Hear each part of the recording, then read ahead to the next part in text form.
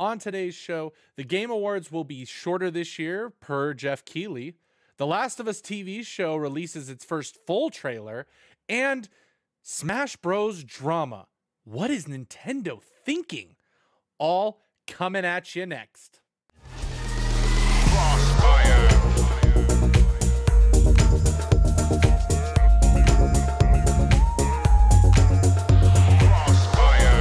What's up, everybody?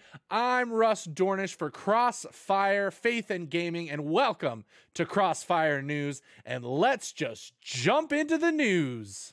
The Game Awards are coming up this week on November 8th at 7:30 p.m. Eastern. Of course, while the show is about awards, it has become a big event for gamers as some companies use it to reveal their new and upcoming game releases. However, expect things this year to be a little bit more streamlined than previous years. In a Twitter Spaces event, host Jeff Keighley stated, "One thing we're doing this year is we're trying to make the show a little bit shorter. I won't say anything official until we're through our rehearsals, but we think it's going to be a significantly shorter show this year. We think there's a little bit of fatigue about how long the show has been. There are a lot of games and lots of things that want to be part of it, but we're cutting back on those things to hopefully have a bit more of a streamlined show." End quote. Up for grabs is the coveted Game of the Year award alongside many others, with the Game of the Year seemingly coming down to God of War Ragnarok and Elden Ring. Will you be watching the show live? And who do you think will come home with the hardware this year? Comment down below. This week, Comic-Con Brazil took place where a number of new trailers were shown. One of the biggest was the reveal of the full trailer for HBO's Last of Us TV show. The trailer showed a ton of footage and dialogue ranging from newer scenes to fan favorite scenes and characters. We finally heard Bella Ramsey as Ellie, as well as glimpses of David and also Joel's video game voice actor Troy Baker in one scene as well. Make sure you go and watch the full trailer with audio to find out more.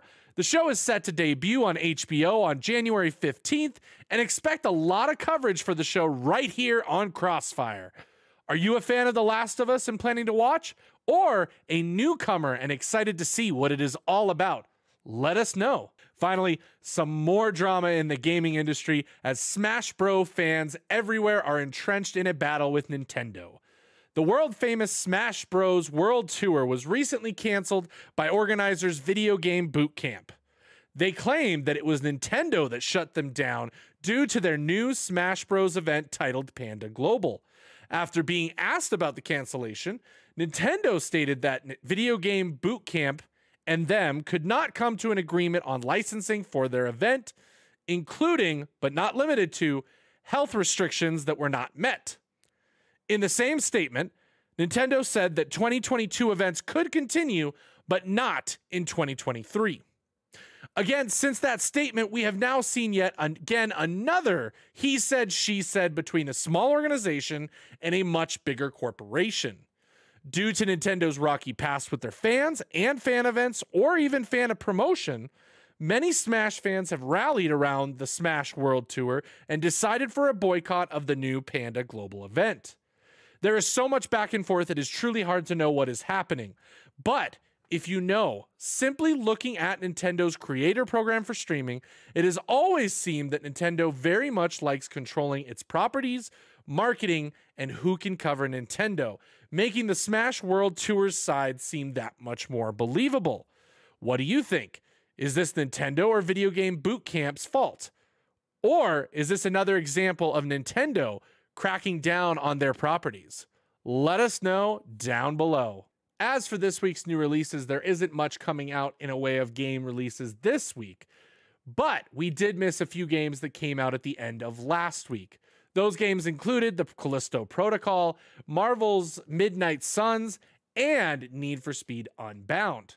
Make sure you join us next week, as there are quite a number of big name games coming out next week in December. So stay tuned for that. I'm Russ Dornish, your host for Crossfire News.